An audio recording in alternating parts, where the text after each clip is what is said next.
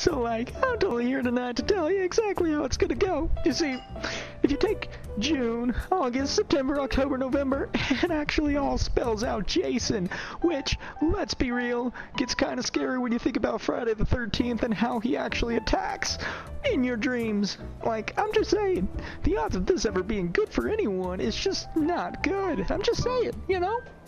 It's something to be scared about, So, but you know, Amy, it's whatever. Hear me out, girl. Not only do I think we're good for each other because I'm dang sexy with these muscles, baby, but unlike other men, I am actually good for you. You know what I'm saying? You hear me? You hear? Hey, Amy? Hello, girl? Girl I'm on a date with? You even talking to me? Anything? Amy?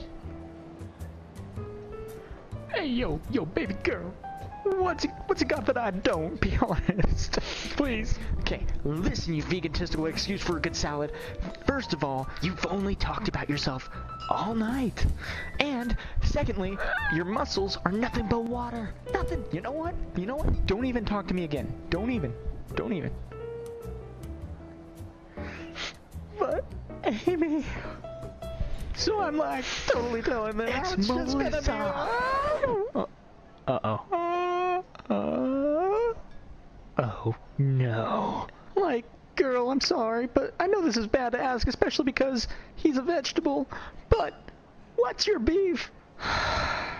Yeah, I'm sure you heard it. Yeah, not gonna lie, the entire place heard you, and honestly, how he was treating you was a complete joke. And it was, in all reality, better than any of the jokes I was saying. And that's saying something. I mean, I'm a comedian. Look, if you would like, since it looks like you got time now, would you like to go on a date? It would all be in good taste. Yes, that would be great. Oh, geez, would you look at the time? Well, I gotta go now, people. Love you all. It's been a great time. See ya.